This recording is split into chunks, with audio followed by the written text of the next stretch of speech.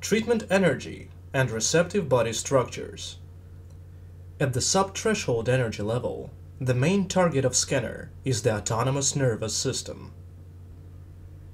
We can objectively see the body's reaction to a basically non-sensible influence.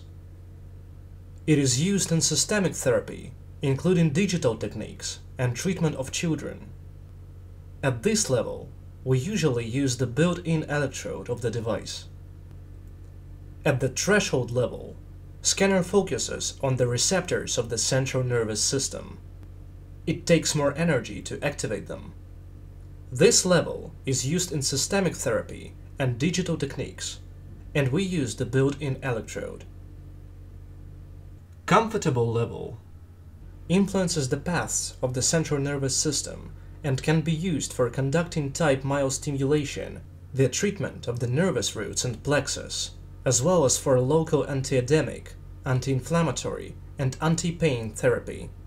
At this level, we can use both built-in and external electrodes.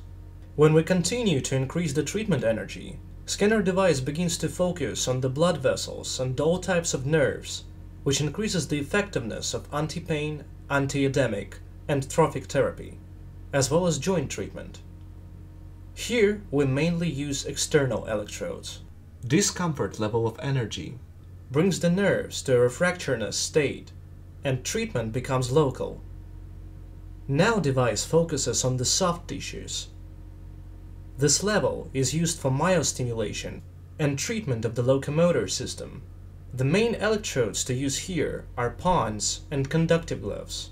Energy higher than the discomfort level is used only for competitive analgesia.